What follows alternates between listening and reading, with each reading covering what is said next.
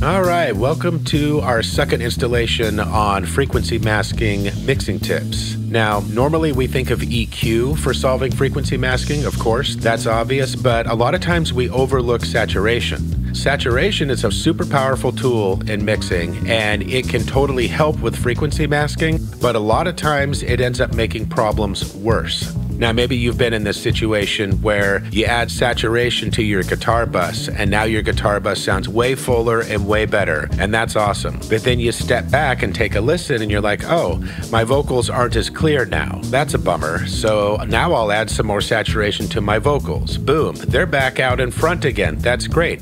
But now my backup vocals are a little buried. So I'll saturate my backup vocal bus. And then all of a sudden, wow, my snare doesn't cut through the mix like it did before. This is because compiling saturation on top of saturation is not the best thing for your mix as a whole. It'll make any one specific thing sound better, sure, and cut through the mix better, of course. But oversaturation leads to a lot of frequency masking problems. And exciters, which focus on the high frequencies, are fantastic for this. But you can't put an exciter on everything either as your solution, or your mix is just gonna get too bright. So this video is not gonna be the warm fuzzy video where I show you an example of frequency masking and then add some saturation and the masking improves. We'll get to that at the end of the video, but between here and there, we're gonna mix ourselves in circles for a little bit and make things worse and explore the problems so we can better arrive at solutions in our own situations. So let's dive right in and start turning some knobs and making some mistakes.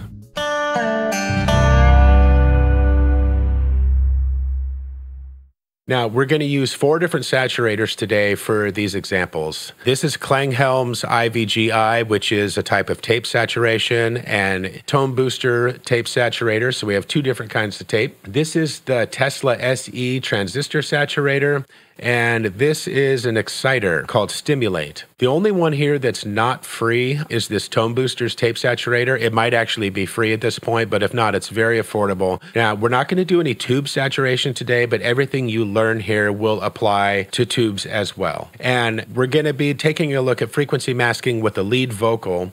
But before we get into it, I do want to show you that these 4 different saturators that are all on the vocal, that I have level matched them. Because if you don't level match, simply having an increase by 1 or 2 dB will make things sound way better. So we're not going to accurately understand our frequency masking issues if we're not positive that we've level matched. So right now, all 4 of these are turned off. I'm going to play one little loop on the vocal so we can look at the LUFS over here, the loudness meter. So right around -16, -16.1 is where it hovers. And I'm going to turn on each of these saturators and show you that we're level matched. So we hit -16.1 on all 4 of these. So you know that what you're actually hearing is harmonic overtone content and not any differentiation in the volume, because that's super important. And that's why we level match. And the masking in this little loop is occurring between the vocal and the lead fiddle. Take a listen. And with the full mix. This is a great example because if you can resolve masking between 2 different lead things going on at the same time, then you'll learn a lot by doing that. So we're going to start with the same type of saturation on both of these and explore the problems that occur. One of the great things about this free IVGI from Klanghelm is it gives us a frequency response here. You can decide if you want the harmonics to target lower frequencies or higher frequencies. So let's take a listen to the fiddle and the vocal again in solo, and then we'll turn on both of these saturators with both of them highlighting the mid-range. Saturators on. And in the mix, both of them off. And both of them on.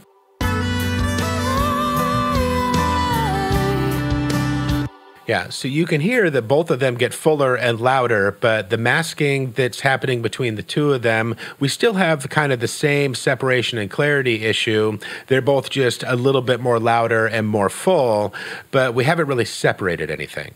So simply by accenting the harmonics on the fiddle at a different part of the frequency spectrum than we're doing with the lead vocal will add separation and decrease the masking issue in theory, right? So if I turn the frequency response more towards the low mids on the fiddle and more towards the high mids on the vocal, which should increase the clarity between the two. So I'm going to put them both back in the mid, and then I will do that. Then I'll adjust it.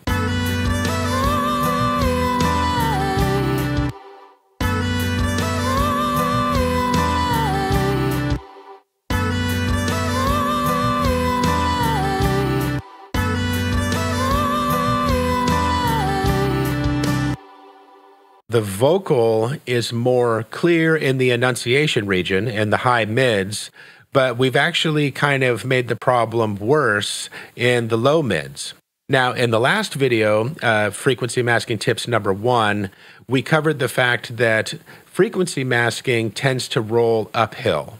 Now, we're talking about spectral masking here, not temporal. What that means is if we have a masking issue at, say, for example, 500 hertz, then everything above 500 hertz will also be affected by that masking to a degree, at least for a little ways up the frequency spectrum. The lower the frequencies that you have a masking issue, the greater your problem. If you have a masking issue around 4 or 5K, it's way less detrimental to the overall clarity and separation of two sounds than it is if it's at 4 or 500. In this example, giving more high-frequency harmonics to the vocal sounds more clear in the enunciation range because the enunciation and clarity of the vocal is up there in the high mids.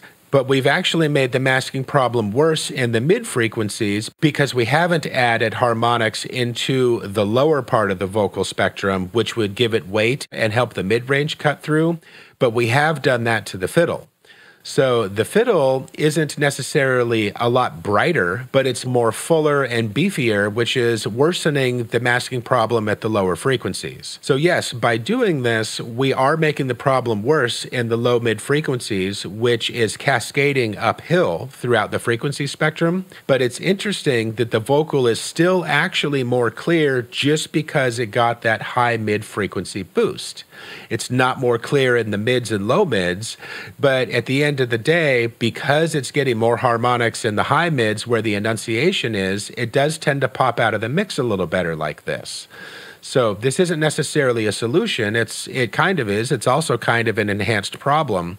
But with that in mind, listen to it again. I'm going to bypass both of these, listen to the original, and then I'll turn these back on.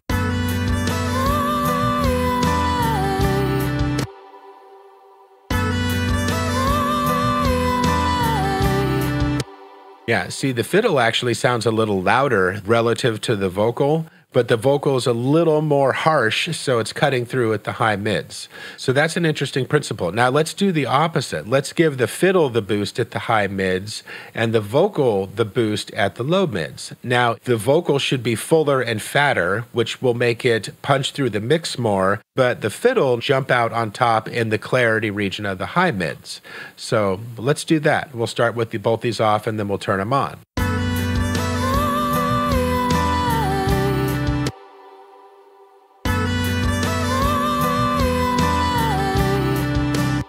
Yeah, the vocal sounds fuller and deeper, but we have a different kind of problem now because the clarity of the fiddle is now too loud for the clarity of the vocal. The enunciation for the vocal is now kind of tucked behind the high-mid clarity of the fiddle. So far we have really not resolved any of the masking problems. We've just kind of shifted our problems around. And with that in mind, let's simply turn the saturation on the fiddle off and just listen to the added saturation on the vocals at the low mids.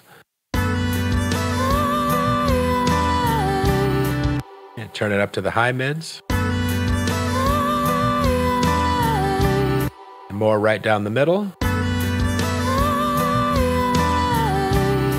Yeah, and let's bypass both again. And the vocal one back on. So whether the saturation on the vocal is emphasized on the low mids, mids, or high mids, simply not having saturation on the fiddle is making a huge difference in terms of masking. And that illustrates the point where you might want to choose not to simply saturate everything. But that's still not the ultimate solution to the problem that we're looking for. We want to figure out how to saturate both in a way that helps the masking and doesn't make it worse. So let's put the saturation back where it sounds good on the fiddle. It does sound nice in the low mid frequencies in of itself. It warms up the fiddle and it does really help. So we're going to leave that there. But now let's try a different tape saturator on the vocal. Just having a different tape saturator, even though they're both tape, makes a big difference because each plugin kind of has its own character and it is behaving differently. So let's listen to these again bypassed, and then when we turn these tape saturators on, we'll hear the difference in the sense that we have two different styles of tape saturation going.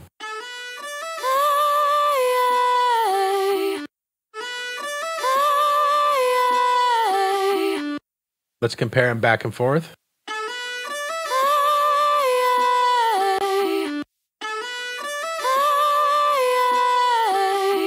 See, you can hear that the frequency response is just different, and it's a different style of tape. It's emulating a different speed of tape, and the harmonics that are being introduced are just simply different. Now, the tape saturator on the right, the high-pass filter is set at 70, which basically means this is saturating the entire signal, but it's a different developer. It's doing it in a different way. They're both tapes, so they're both warm and silky, and that's great, but just by simply using a different tape saturator on each of these, even though they're both great plugins, it's a different character and it's a different style. So the lesson here is if you have two things kind of masking each other, don't use the same saturator plugin, number one. And number two, try to add harmonics in at different parts of the spectrum. Just by having a different tape on the vocal, they sound much more separate and distinct because each plugin is giving its own character. But now let's get rid of the tape on the vocal altogether and replace it with an exciter and see what happens. A lot of times we like the high air, like 12K and up is a great boost on a vocal, which you can do with an EQ, but you can also do it with harmonics instead of EQ by adding an exciter, which is basically a saturator that is only focused on the high end. So using an exciter instead of standard saturation can be a great tool for frequency masking. Let's listen to the vocal again dry with no saturation, and then we'll turn on the exciter.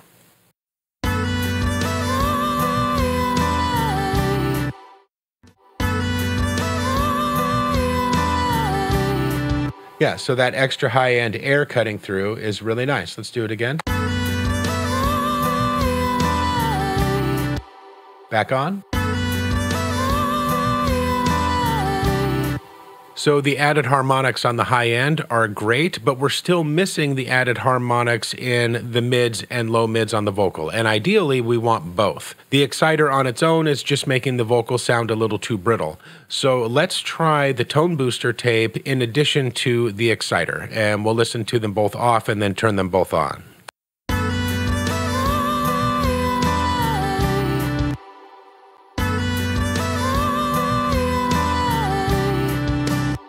Yeah, that's very nice, but we still have the fiddle masking a little bit and still competing, but we're off to a better start. The tape is filling out the vocal and the exciter is adding the high end, but I still think it's far less than ideal, but we're getting somewhere by changing it up and being more mindful about where we're adding the harmonics. But now let's take a look at Tesla SE here. Transistor saturators add a couple fat low harmonics in, and they're really good on lots of different things. They can be great on kicks and snares, and they might not be the average go-to on a vocal, but the cool thing about this one is that it also offers the air feature down here. So this will fatten up the vocal with the low harmonics, but do it in a different way than the tape will. Let's take a listen to that, and then we'll crank the air up and take a listen to that. So again, vocal dry, no saturation, and then we'll turn on the transistor. Turn it on. Yeah, that is super nice. It's really silky on the vocal, and it adds a lot of the low and mid character in there, which is helping it cut through, but not in a way that's increasing the masking with the fiddle. Let's listen to him soloed out with the transistor off, and then we'll bring it on.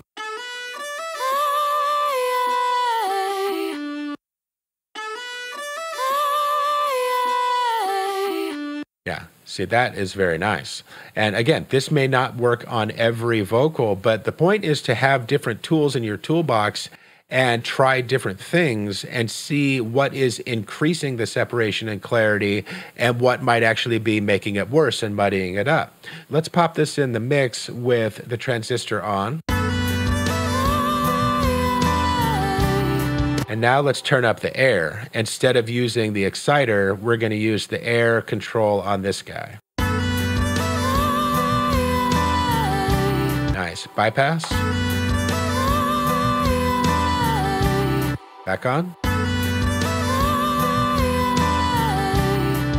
Yeah, so at least to me, that's my favorite solution so far for separating these two. If I want saturation on both, this tape on the fiddle targeted towards more of the low mids is really nice, but this transistor on the vocal with the added extra air on the top is really nice there as well. And now there's a lot less masking going on. Let's turn both these off and listen to our original, and then we'll turn them back on.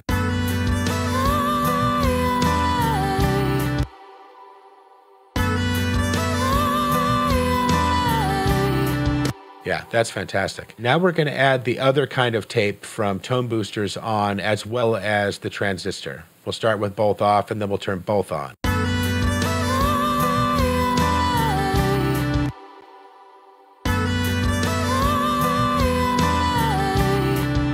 Yeah, that's fantastic. And now we have saturation being introduced that is helping our frequency masking issue and not making it worse. This tape is hitting the entire signal, but in its own way.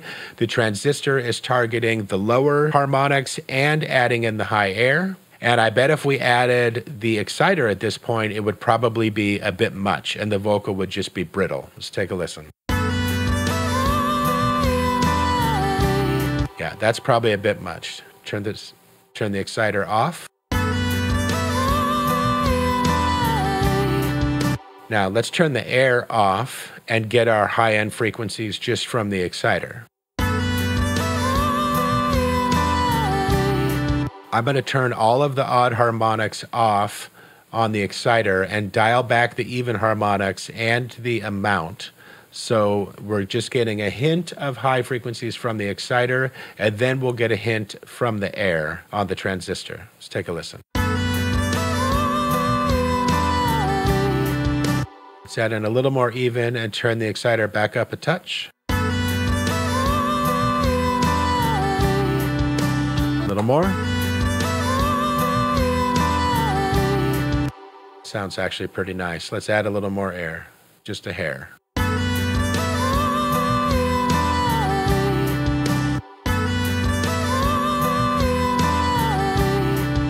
Yeah. That does sound pretty nice, but I actually think I prefer it without the exciter and just getting the air from the transistor. Turn that up a little more. Yeah, the air from the transistor is less harsh to my ears than the high frequencies from the exciter. But that's a great solution right there. Let's turn all three of these off and listen to the original masking between the fiddle and vocal. And turn all three of these back on. Yeah, very nice. But there you go. If we're not thoughtful about the plugins that we're reaching for and how we're dialing them in to do our saturation, we can actually make our problems worse, or at least not make things any better. So the things we got to keep in mind are what types of harmonics we're adding, what types of saturation we're using, whether it's tape or tube or transistor, and also what part of the spectrum that we're saturating. You also need to step back and say, how is this affecting my mix? And is it adding to any masking issues that I have? Or is it actually helping me resolve them? So let me know what you think in the comments, and stay tuned for the next videos on masking tips. I appreciate you tuning in. If you're interested in more in-depth discussions on any of these topics, check out the Patreon. It's only $5 a month, and there's a lot of great question and answer going on over there. Thanks again to all my Patreons for all your support, and I catch you all on the next one.